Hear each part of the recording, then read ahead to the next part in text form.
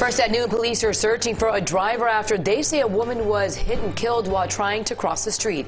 Good afternoon. I'm Maribel Rodriguez. And I'm Francis Wang. Police say the hit and run happened early this morning on US 1 in southwest Miami-Dade. CBS 4's Brooke Shafer is live near the scene with the latest. Brooke.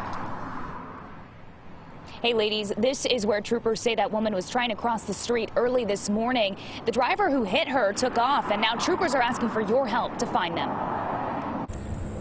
As the sun came up Friday, the medical examiner's office loaded up the body of a woman killed in a hit-and-run crash.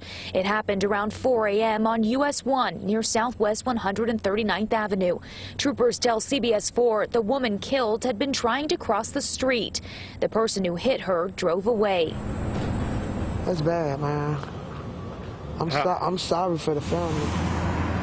Drivers we spoke with on Friday said the busy area in southwest Dade is known for traffic. The traffic is so heavy in the morning and in the evening.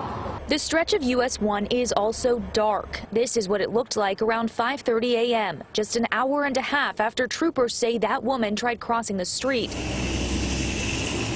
Miami-Dade police and FHP shut down parts of US 1 Friday morning while they investigated the deadly hit and run.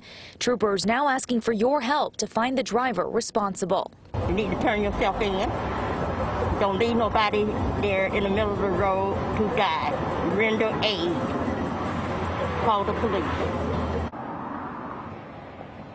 So Francis and Maribel, troopers haven't told us who that woman who died is. They say they also don't have a description of the person or the car that hit her. They're asking for your help here. If you've got any information, you can call troopers at *FHP. I'm live in Southwest Dade. Brooke Shafer, CBS 4 News.